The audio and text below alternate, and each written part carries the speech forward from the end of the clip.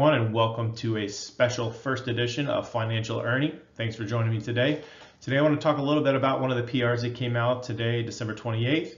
Mullen intends to deliver 285 Class 1 vehicles within the next 5 business days, and they plan to close the fiscal first quarter on the 31st with over 6,054,300 invoiced for Class 1 vehicles. So we'll go ahead and break that down a little bit. If you follow along, one of the other highlights, you'll see that 50 of the all-electric Mullen 1 Class 1 cargo vans were invoiced for $1,680,000. That comes out to $33,600 revenue per van.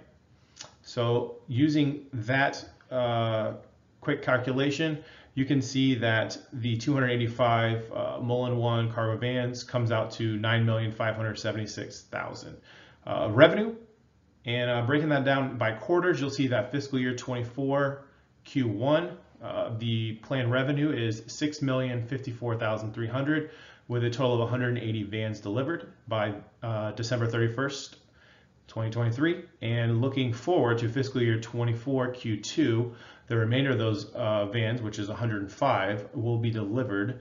And according to this PR, within 5 business days, we're looking at January 5th, 24. And for that 105 vans, the expected revenue should be $3,521,700. So it's definitely worth also mentioning down near the bottom there. The Mullen 1 is anticipated to be the first EV cargo van for sale in the U.S. market in the Class 1 commercial vehicle segment. Talk a little bit about the Class 3 trucks.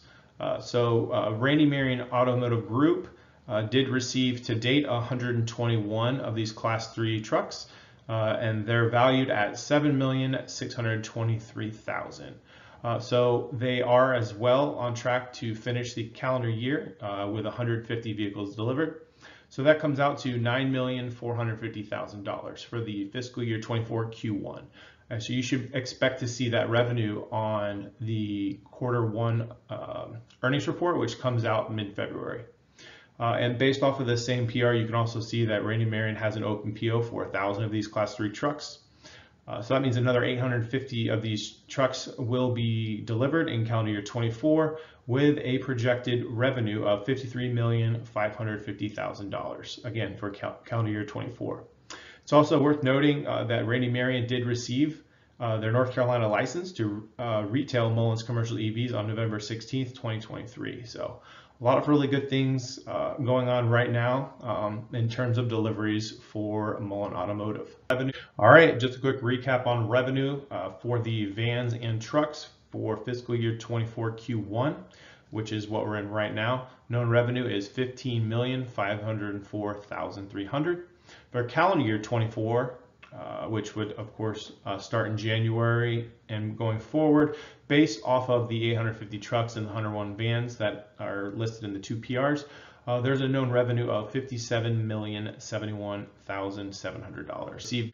All right, bear with me, folks. Just got 2 more slides to go. The last slide is an update I got from Randy Marion Auto, so stay tuned for that one. And so this PR states that Mullen and RRDS filed responses on November 24th, 23, with an expected confirmation ruling within 45 days. So the expected ruling date is no later than February 7th, 2024.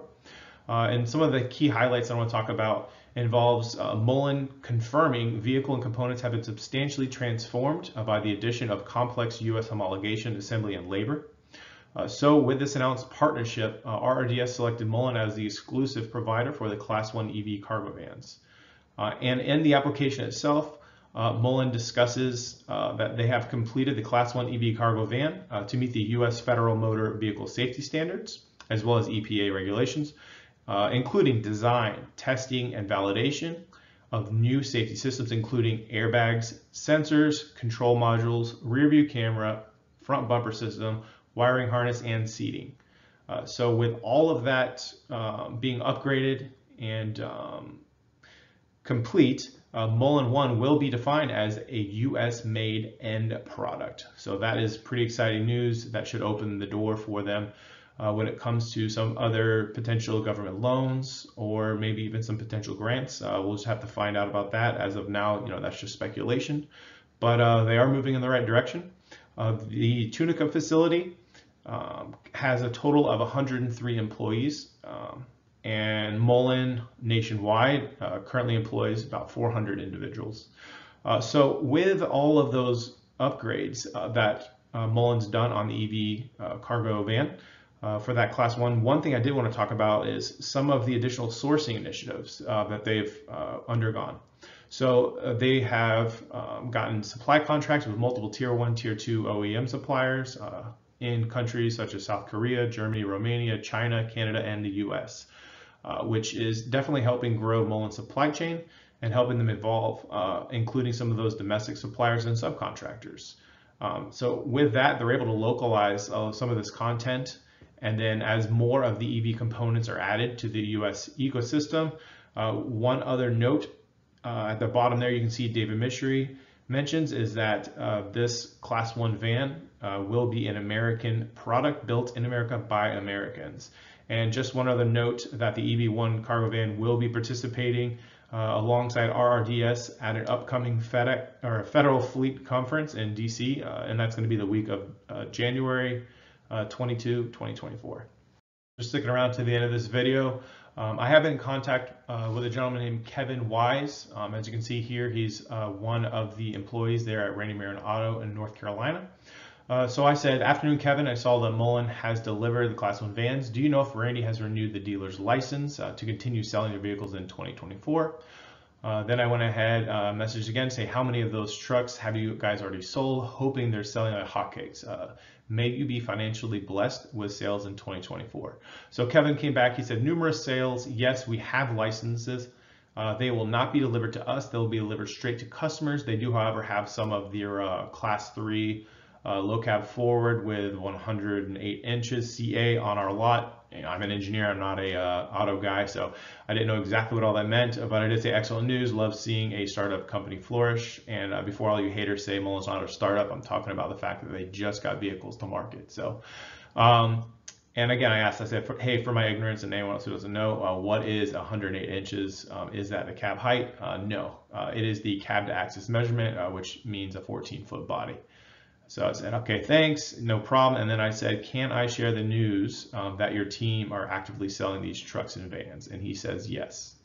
So again, thank you all for watching. Hopefully you guys got a little bit out of this video. If you did, please consider liking, subscribing, and go ahead and leave a couple comments. Let me know what you'd like to see moving forward. And let's finish the rest of this year off strong. Thanks.